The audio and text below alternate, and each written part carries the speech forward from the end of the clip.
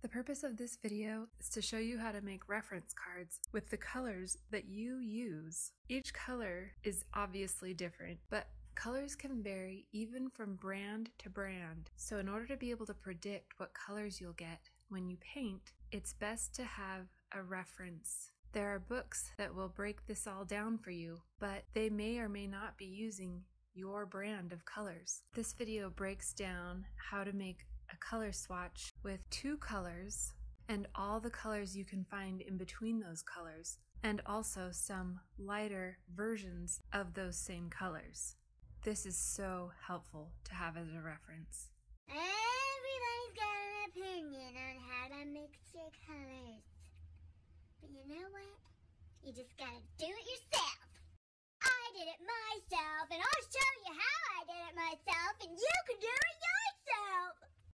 This is gonna be a fun tutorial, I can already tell. Here is burnt umber, burnt sienna, and titanium white. I'm going to make this reference using my palette knife instead of a paintbrush. This saves time because a palette knife is much easier to clean. See that reference we're gonna make?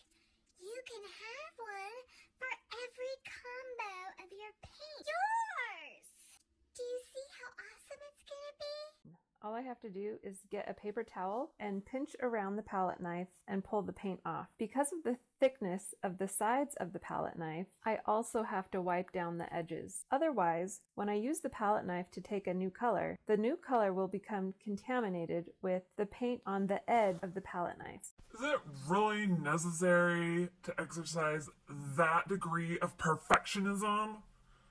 I suppose not. Starting with burnt umber, the pure color comes out of the tube, and I'm mixing white to see what sort of hue it is when the value is lighter. Whoa! Did she just say what hue it is? If you add white, it's the same hue, because hue means color. It's the same color, it's just lighter. That means it's a different value. You can thank me for your art education with tuition. I mean, a comment below. There's what mixing looks like. This is how I mix with the palette knife. Here we can see the range of values and what they look like from burnt umber. It's a short range. I do the same thing on the opposite side of the card with burnt sienna. Next, I want to mix a color that is halfway between burnt sienna and burnt umber. On the first pass, I take an equal part burnt umber and burnt sienna and mix them together, but the result looks more like burnt umber than burnt sienna. This color is too burnt umber. The result is not in the middle, which is typical. When I'm looking for the middle, I want something that looks to the visual eye like it's the middle, not necessarily what I get from mixing equal parts. Darn! Now that I've added some burnt sienna, it looks too close to the burnt sienna and not close enough to the burnt umber. This color is too burnt sienna. Adding just a smidgen more of burnt umber, I'm getting a color that I feel is not looking so close to either of its parent colors and visually seems to be in the middle. This color is just right. So here's the updated reference card with burnt umber on the right, burnt sienna on the left, and our middle color in the middle. You can see in the top section that I scraped little lines. The reason I did this is because these colors are fairly transparent. When they're applied thinly, we can see through them. I want to be able to see what color I'm going to get if I apply the paint thinly, and also what it would look like if I'm applying it thickly. I don't make the same marks in these lower colors because they have so much white in them that they're not transparent. White is opaque. If I tried out for Goldilocks, do you think I'd get the part?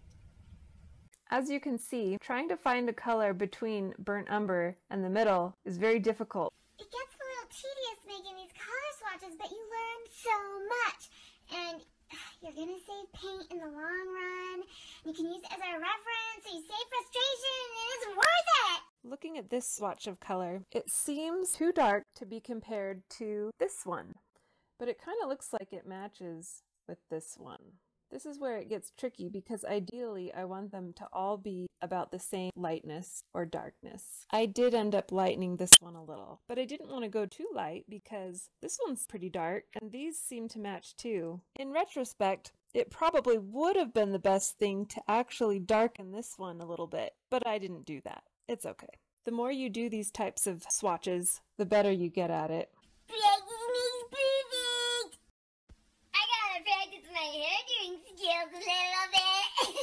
but this serves my purpose. Here I've labeled my new swatch and hung it up with the others. I've written down the names of the colors I used there. I made note of how transparent or opaque it was, as well as the code for the color, PBR7.